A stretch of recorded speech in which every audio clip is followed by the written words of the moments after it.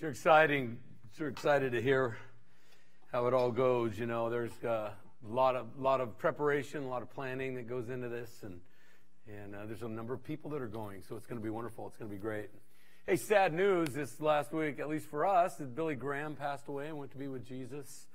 I'm assuming he knew the Lord. Good assumption, right? You know, my dad,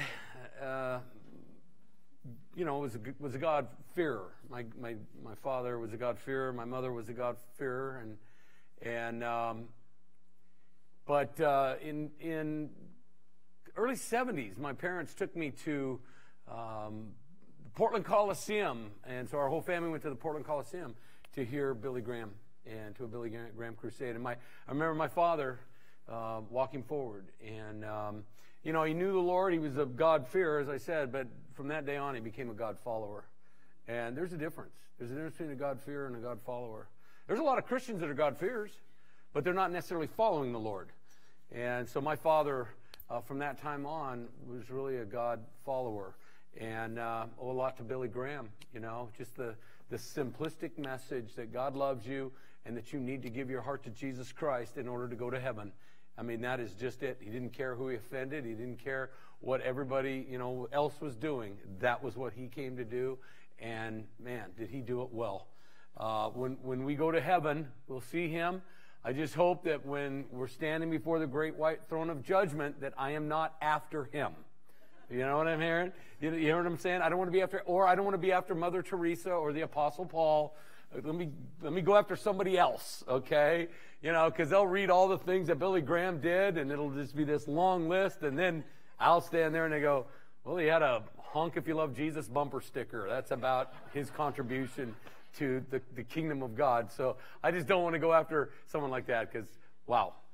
Hey, I'm gonna talk to you today about suffering, struggles, problems, issues, pain, whatever you want to call it. We all got it. We all go through it. But I want to read you a story. This comes from the book of John, and it's the story about Jesus. In fact, the story we're going to be talking about today. So bear with me while I put on my glasses so I can see. I'm at that age where I need glasses to read. My arms aren't long enough anymore for the menus. You know what I'm saying? Trying to read the menu. Why do we use such fine print? All right. As he went along, this being Jesus, saw a man blind from birth. Just think about it. From birth, all the darkness. Never seeing anything. Didn't know what the color blue looked like. Didn't know that the sky was blue, and didn't know what the color red was.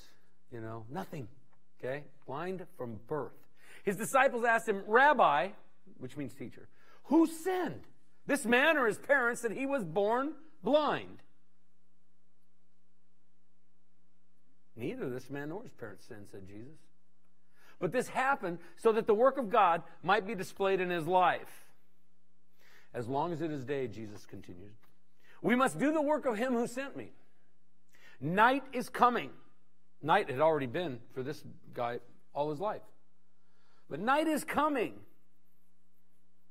when no one can work. While I'm in the world, I am the light of the world. Having said this, he spat on the ground, made some mud with the saliva, put it on the man's eyes. Well, he was blind. I mean, I don't know if that guy knew what he was doing. You know, I mean, just think about it. Jesus spits in the ground and takes his finger and makes mud with his spit and puts it on this guy, wipes it on this guy's eyes. I mean, that's just gross. I mean, I'm just from a human standpoint, you're thinking, Jesus, wasn't there another way? I mean, but then, you know, I got to thinking about it. I don't think that guy cared after he saw. Because then Jesus said, go, he told him, after he makes these two mud spit cakes on his eyes. He says, go and wash. And the man came home seeing. I suppose, as I was thinking about it, that guy didn't care after he saw. So I was thinking about it last night when I was going to sleep. And I said, Lord, spit on my knee. God, spit on my back. Lord, spit on my shoulder. I asked God to spit on my sons, to spit on my wife. I asked God to spit on you last night. I did. I was praying for God to spit on this church, whatever it takes. If spitting on my knee heals my knee, or if spitting on my back heals my back, or if spitting on this church heals this church, or if spitting on you were to heal you, then spit away, Lord. Spit away. Right? They didn't applaud in the first service for that. I want you to know. You guys have a lot, just a deeper insight into Christ that you would applaud there. Way to go. Don't tell the first service I said that, but they were lacking, sorely lacking. His neighbors and those who had formerly seen him begging said, isn't this the same guy who used to sit and beg? Some claim he was. Others said, no, he only looks like him. But he himself says that I'm the guy. I'm the man. How then were your eyes open? They demanded. He replied, this man they called Jesus made some mud and put it in my eyes. He told me to go to Siloam and wash, so I went and washed, and then I could see. Where is this man? They asked. He said, I don't know. He was blind when he went. It wasn't until he got to the pool of Siloam and washed his eyes that he could see. So he's blind. He didn't know where he is. Now there's a twist to the story here. It's going to get bad. This is going to turn ugly. Now the day on which Jesus had made the mud and opened the man's eyes was a Sabbath. Oh no. You're not supposed to do any work on the Sabbath. Therefore the Pharisees also asked him how he had received the sight. Who put mud on my eyes? The man replied. He put mud on my eyes, the man replied, and I washed, and now I can see. And some of the Pharisees said, this man is not from God, for he does not keep the Sabbath. But others asked, how can a sinner do such miraculous signs? So they were divided. Finally, they turned again to the blind man. What do you have to say about him? It was your eyes he opened. The man replied, he's a prophet. The Jews still did not believe that he had been blind from birth and received his sight until they sent for the man's parents. Is this your son? They asked. Is this the one who you say was born blind? How is it he can see? We know he's our son. We know he was born blind, but how he can see and who opened his eyes, we don't know. Ask him. He's of age. He will speak for himself. His parents said this because they were afraid of the Jews, the Pharisees. For already the Jews, the Pharisees, had decided that anyone who acknowledged that Jesus was the Christ, get this, anyone who acknowledged that Jesus was the Christ would be kicked out of church. He'd be put out of the synagogue. That's why his parents said, he's of age, ask him. So a second time, they summoned the man who had been blind. Give glory to God, they said. We know this man is a sinner. Talking about Jesus. He replied, whether he's a sinner or not, I don't know. One thing I do know, I was blind. Now I see. Then they said to him, what did he do to you? How did he open your eyes? He answered, I've already told you and you didn't listen. Why do you want to hear it again? Do you want to become his disciples too? Then they hurled insults at him. Because when you don't have an argument, you just call people names. You are this fellow's disciple. We are disciples of Moses. We know that God spoke to Moses, but as for this fellow, we don't even know where he comes from. The man answered, unschooled, never read, born blind. Now that's remarkable, he says. You don't know where he comes from, yet he's opened my eyes. We know that God does not listen to sinners. He listens to godly men who does his will. You guys got already pretty deep. Nobody's ever heard of opening the eyes of a man born blind. If this man were not from God, he could do nothing. That's what he says to the Pharisees. To this they replied, you were steeped at sin from birth. From birth? Steeped in sin. From birth. A little baby, sinner, steeped in sin. How dare you lecture us? And they threw him out, kicked out of church. Jesus heard that they'd thrown him out. When he found him, he said, do you believe in the Son of Man? Remember, he's never seen Jesus. Who is he, sir? Tell me so that I may believe in him. Jesus said, the one you now see. In fact, he's the one speaking to you. Then the man said, Lord, I believe. And he worshiped him. This is a story we're going to talk about a little bit today, and it has to do with suffering, has to do with struggle, has to do with pain. And the problem is, when we go through struggling, something happens to us. But this happened, the pain, the struggle, the blindness, this happened so that the work of God might be displayed in his life. But here's the thing when we're going through struggles, you're going through pain. Whether it's in your marriage, whether it's on your job, whether it's in your finances, whatever, physically, emotionally, mentally, I'm going to get to all that. But when you're going through something, here's the tendency. Point the finger. But does it help? Will pointing the finger help? The story I just read, there were several people that were pointing the finger. The disciples, the first ones. Who sinned, this man or his parents, that he was born blind? Pointing the finger. And then the townspeople, is that the guy? That's not the guy. No, he wasn't. That's not the guy. No, and the blind guy said, yeah, I am the guy. And then the Pharisees, who did this? Who did this? And then his parents, hey, don't ask us. Ask him. Ask him. Ask him. And then the Pharisees again, what do you have to say about this? And then they hurling insults at him, and you're steeped in sin from birth. All this pointing the finger, all this pointing the finger. For what? What good does it do? The only one who can point the finger is Jesus. And he doesn't point the finger. He uses his finger to make mud from his saliva and put it on the guy's eyes. Fingers are made for helping, not pointing at people, fixing blame. See, as he went along, he saw a man blind from birth. Jesus wasn't good. The man wasn't calling out to Jesus for help, and Jesus, we don't know if he was going to help him or not. Jesus didn't heal everybody he saw because some people weren't asking. It was the disciples who brought his attention to this man.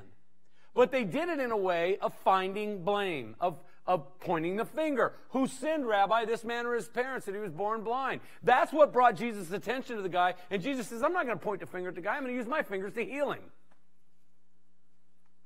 Sad. It's so sad that the first thing these disciples said is, who sinned? But isn't that kind of, I've done it. I've done it. See somebody that's struggling with something, and you kind of, what's their problem? What did they do? What did they do to deserve that? It's really what they were saying. What did he do to deserve that? Their initial reaction, like so many of us, is to find fault. Somebody has to pay for this. Somebody has to take the fall. Somebody has to be blamed. And once we fix blame, then we feel better about ourselves because it wasn't us. That's what fixing the blame, pointing the fingers is all about. It's not me. It's you. And you know who we point the finger at a lot? God. We point the finger at God. We point the fingers at others. Now, it's natural, though. Let's just call it what it is. It is natural when something bad or painful happens to us, we want to know why. Why did this happen to me? And I'm such a good person. Or how? How could this happen to me? When I didn't deserve this. Well, sometimes deserve's got nothing to do with it. See, we live under this notion. We live under this Western thinking, this Western civilized thinking that basically says this. Bad things happen to bad people. Good things happen to good people. Right? If you're bad, bad things will happen. Well, that is true. You do reap what you sow. It is a biblical principle. But not exclusively. not exclusively, because bad things happen to bad people, and bad things happen to good people, and good things happen to bad people. Read Psalm 73. Asaph was going crazy, almost lost his faith in God because of the prosperity of the wicked. David wrote about it in Psalms. Why is this, Lord, that people that don't love you, that don't follow you, that don't call on you are rich? It's not fair. Because good things happen to bad people. And bad things happen to bad people. And bad things happen to good people like you. But good things happen to you as well. See, it rains on both the righteous and the unrighteous, Jesus said. And sometimes when it's raining, you're indoors and you don't get wet. And sometimes it's raining and you do get wet. But righteous or unrighteous, deserving or undeserving, really isn't the point. But we like to point the finger. We want to know, too, when it's going to be over. And those aren't easy questions to answer. Those are questions only God knows the answer to.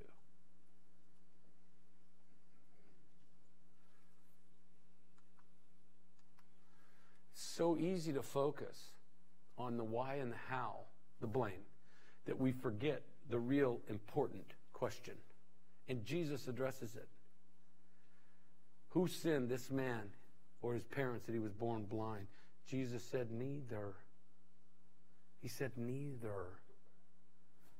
I'm going to tell you the who here. Jesus says, I'm going to tell you the real important question that needs to be asked. And that's that the work of God might be displayed in his life. That's what's the most important thing to Jesus. Is not who, why, or not how. It's about God.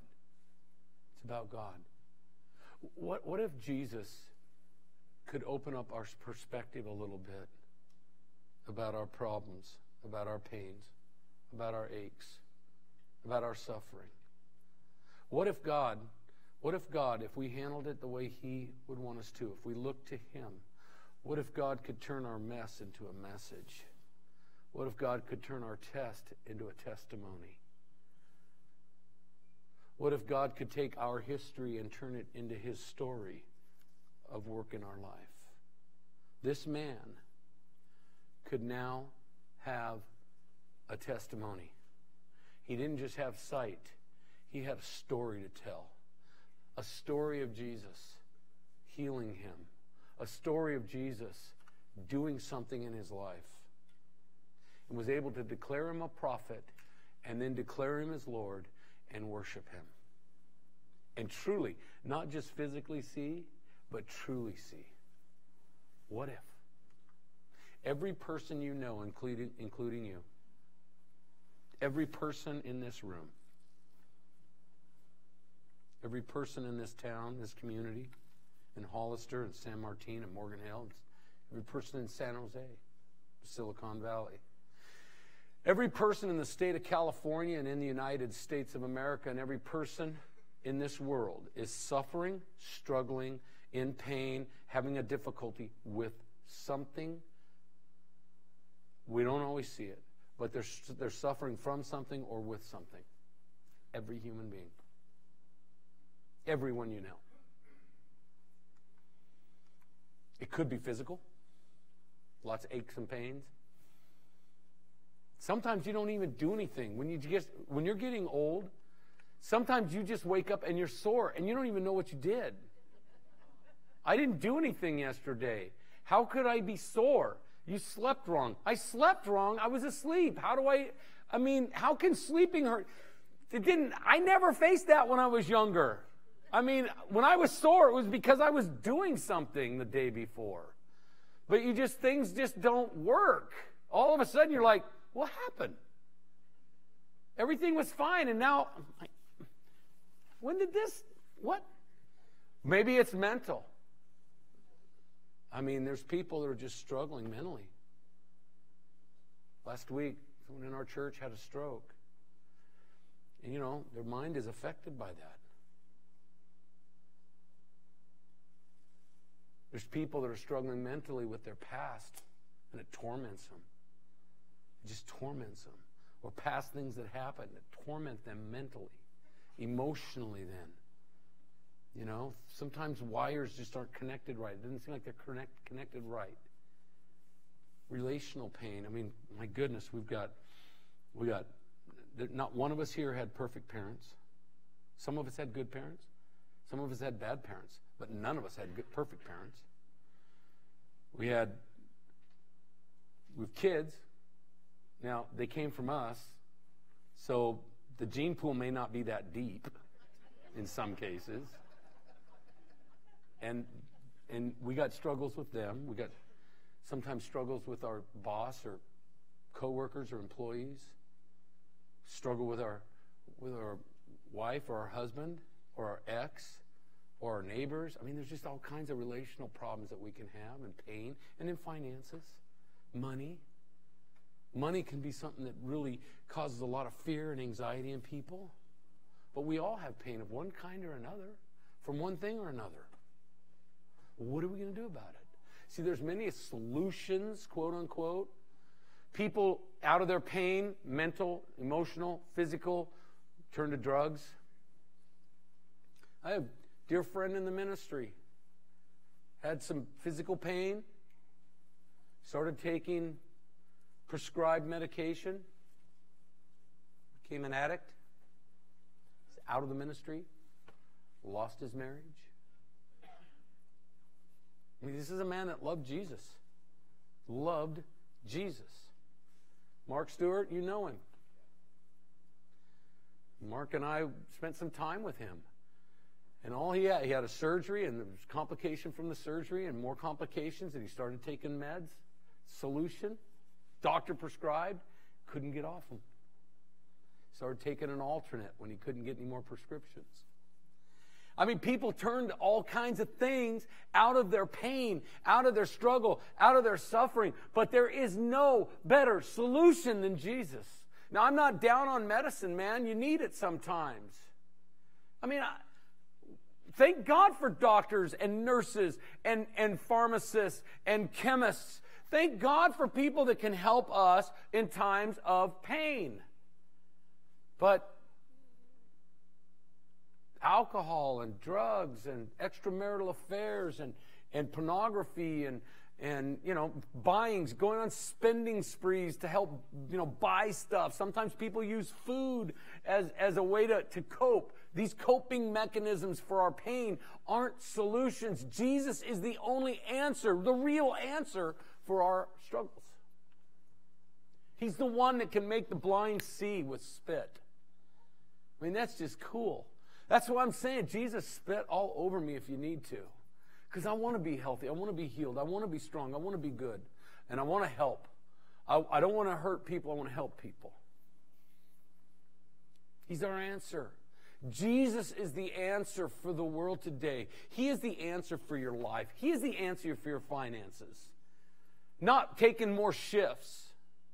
I'm all for work. You got to work hard, and we got to work hard, but you got to pray about your job. You got to pray about your clients. You got to pray about your struggles with work. You got to lay your finances before the Lord and say, God, spit on my money. Help me. I mean, He's the answer for it all. And when it comes to suffering, pointing the finger isn't going to help, but I'm going to tell you what, faith in God. Faith in God is what's going to change things. He's the answer. Jesus finally finds him, as I read. Do you believe in the Son of Man? Jesus says to the guy. Who is he? Who is he? Tell me, so that I may believe. I think that you could argue here that faith is the most important thing. Your faith in God. Billy Graham passed away. It doesn't matter how many presidents he counseled.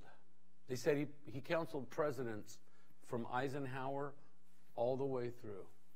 Even in 2013, he sat for an extended time with current President Donald Trump. Didn't even know Trump was going to be president, but God knew. He's met with every president since Truman. He's met with famous people. He's been America's pastor. He spoke to thousands and thousands at a time. None of that matters now. His faith in God is all that matters. His faith in Jesus Christ, his Lord and Savior, is all that matters now. There are lots of healthy, wealthy, and quote-unquote wise, educated, smart people in this world who have absolutely no relationship with God. And what does it get them? Jesus said this. I read this just the other day in the book of Luke. Jesus said, what does it profit a man if he gains the whole world but loses his soul? What does it profit you?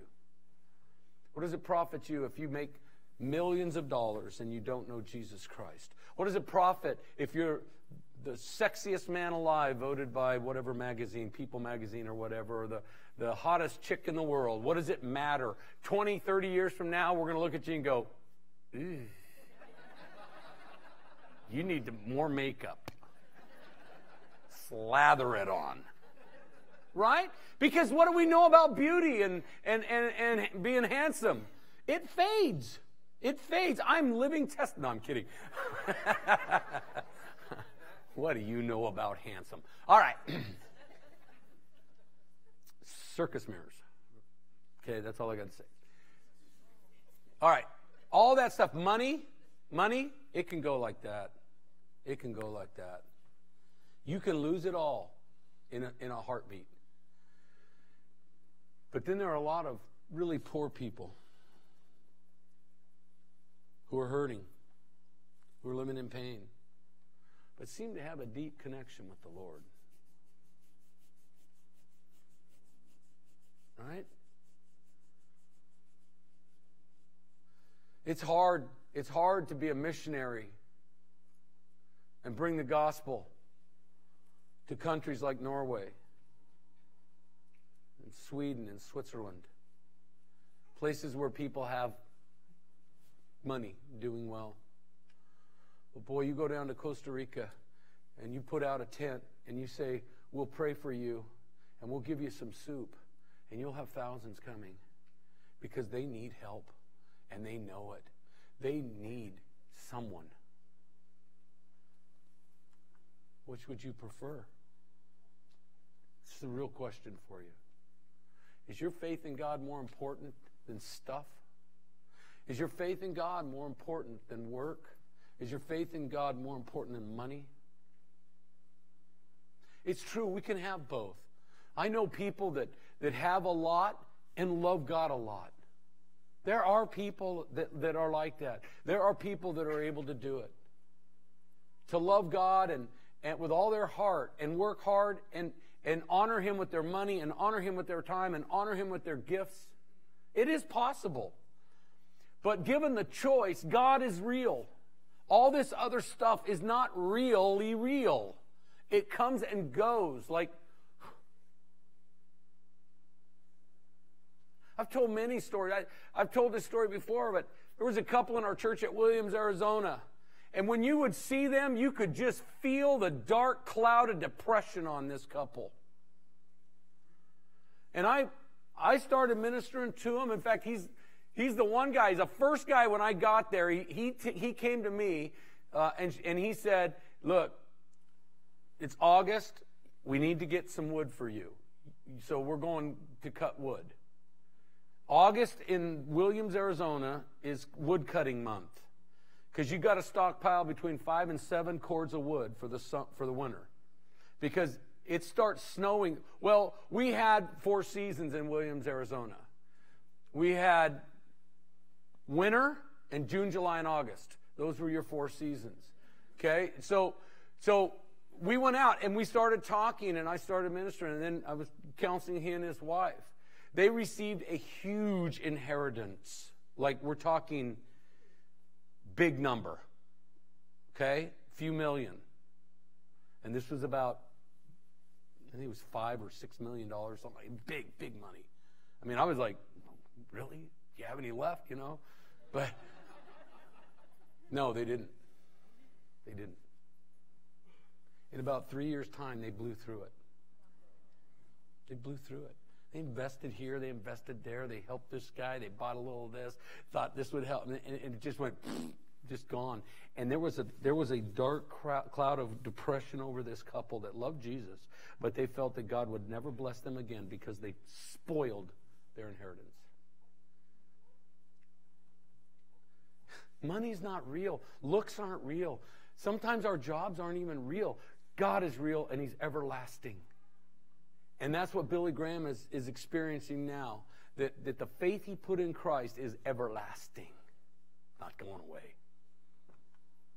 We know that in all things, God works for the good of those who love Him, who've been called according to His purposes. God can take whatever you're going through, whatever pain, struggle, situation, suffering, and He can work it for good in your life. He's able. But we got to call on Him. I just wrote a letter yesterday. You're going to be getting it next week. In Psalms chapter 61, verse 2, David said this, I call from the ends of the earth. I cry. I call out as my heart grows faint. Lead me to the rock that's higher than I. In other words, this is what David is saying. I'm at the end of my road. I'm at the end of my ropes. And I've come to the end of myself. And I need help. He was at the end of his road, and then he was calling from the ends of the earth. He had no more options, no place to turn. He was at the end of the ropes, and then he was faint. He was calling as his heart was growing faint. He was at his wit's end. He was done with himself and done trying to help himself, and he called out to the Lord.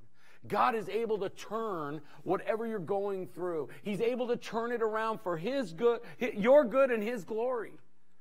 Think about it. This man was born blind. That's not good. I don't think anybody would want that. I wouldn't want that for anybody. Well, I can think of a few people. Wait a minute. Hold on. I don't want to think about them right now. I don't think I'd want that for anybody. That's not a good thing. But Jesus, in the sense of saying this is for a greater good. Whatever you're going through, it could be for a greater good. What if your marital problems, you reach out to God and God turns your marriage around, and you're able to help other couples that are struggling? What if your struggle with alcohol or drugs, you turn that over to the Lord, He begins to work in your life, and the next thing you know, you're counseling and sponsoring people out of addiction. Wow. I mean, what could God do? See, it would seem to me that bringing glory to God is even more important in our sight than something physical. It's the most important thing you have. Treasure it. Treasure it. Work it out.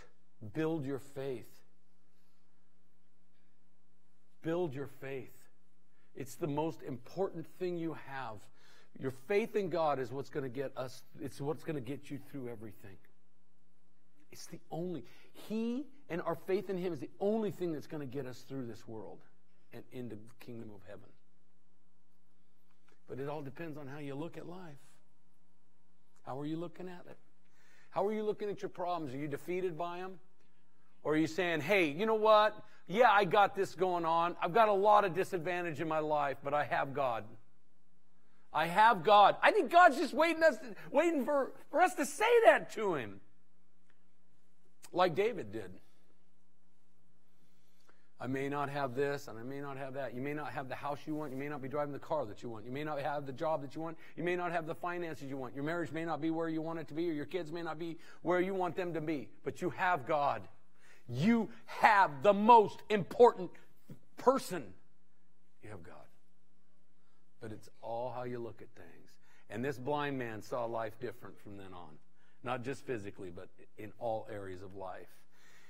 What if all your struggles and your suffering came so that your faith in God grew? What if? What if? Guess what the last word is? Would it be worth it? Yeah, it would. It'd be worth it. It'd be worth it. You should bow your heads. I do pray that your pains are alleviated. I do pray that your struggles are coming to an end. I do pray that your suffering would come to a close in the name of Jesus. By his power, he is the God who heals us. I do pray that. But I also want you to see that what you're going through right now, there's a deeper purpose. There's a greater meaning. Find it. Find it. So that this is all for his glory and not for naught. It would be terrible for you to go through pain and not learn the lesson that you were to learn and have to go through it again. Connect with God through your pain. Let me tell you, it's not about pointing the finger. It's not that God, you're not going through this because God is mad at you. Man, somebody needs to hear that. That is a word from the Lord to somebody out there. You are not going through this pain. You are not going through this struggle. You are not going through this suffering because God is upset with you. And you're not cursed of God. You are his child. Parents, good parents don't curse their children. Good parents don't wish evil on their children. And he's not a good parent. He's a perfect parent. That's not how God works. You haven't been turning to the Lord through this because you feel you're under a curse. You're wrong. You're wrong. You're wrong. Stop thinking that way. In the name of Jesus. Lift your eyes to your helper. Lift your eyes to the Lord and say, God, I don't believe you're cursing me. I believe you want to bless me, and I ask you for help with this. Give me the strength and the healing or whatever it takes. Spit on me, Lord, if that's what it takes. Father, I thank you. In Jesus' name, amen. God bless you. Thanks for being here. See you later. Read your letter that's coming.